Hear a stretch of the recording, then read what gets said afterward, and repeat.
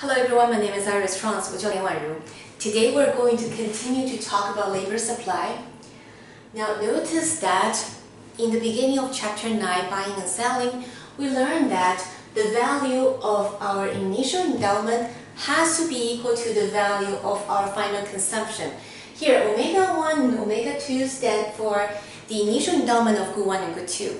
And x1 and x2 stand for the final consumption of good 1 and good 2. And the value have to be equal.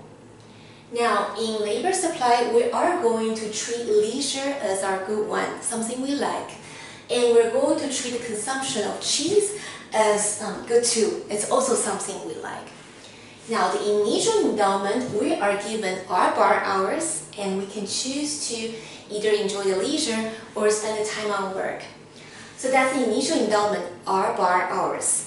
And we're also endowed with C bar units of consumption, where P times C bar is equal to M. That's the non-work income my parents gave me. So that's the initial endowment, R bar and C bar.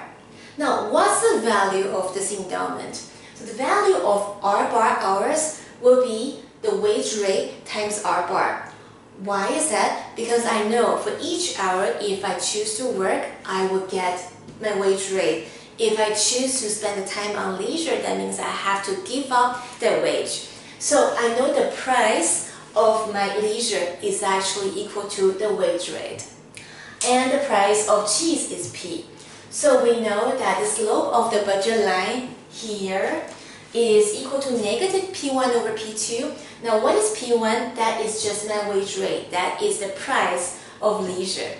And P2 is just the price of cheese here, so it's just P. So that's the budget line slope, negative W over P.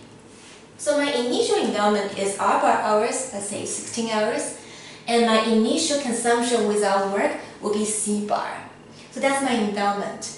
Now typically I would go out and sell a few hours in order to get more consumption. So what I would do is that I will reduce my leisure hours. So leisure hour instead of R bar is going to be reduced to R. So this number of hours I spend on working, and this is my leisure hour. And because of that, I end up with more consumption. So instead of consuming only C bar units of cheese, I'm consuming C units of cheese. And that is my final choice.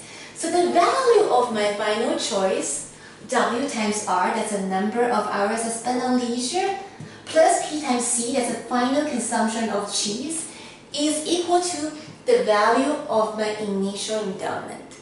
So I hope this helps, and I'll see you next time.